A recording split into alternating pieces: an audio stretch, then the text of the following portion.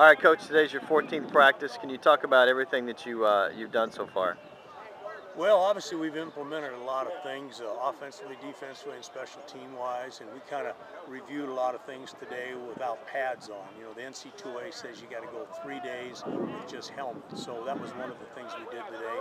So the tempo change, it's more of a learning, fast tempo practice without being physical, so to speak.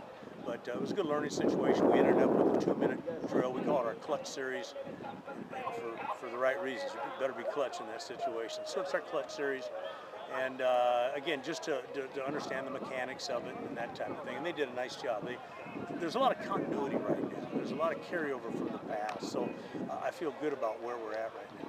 Can you talk about what's new, the one new implementation on both offense and defense?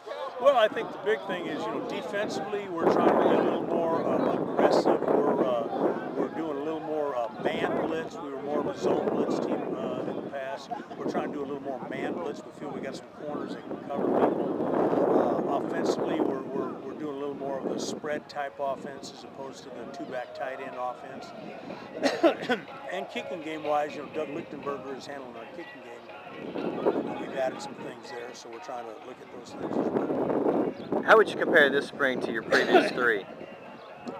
Well, I think the big thing is there's so much more continuity. The players understand so much more of what we're trying to do. We've had several years of doing the same things. The younger guys learn from the older guys. There's more of a comfort feeling, I guess you could say, out here.